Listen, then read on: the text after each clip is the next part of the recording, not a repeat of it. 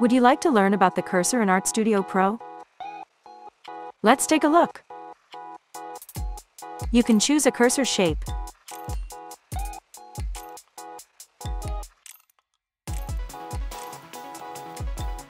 Choose hover. Only if you have an iPad that supports hover.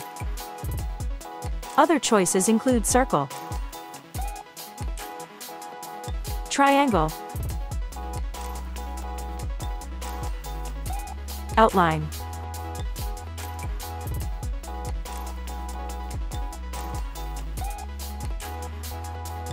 and crosshair. Enable visualize touches to show when your stylus or finger touches the screen.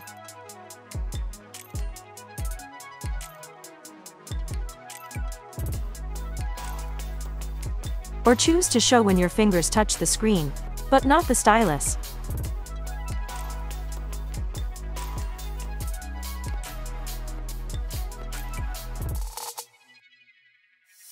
Use dynamic scale with brushes using size dynamics.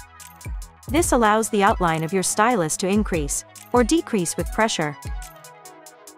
Thanks for watching and have a lot of fun with Artstudio Pro.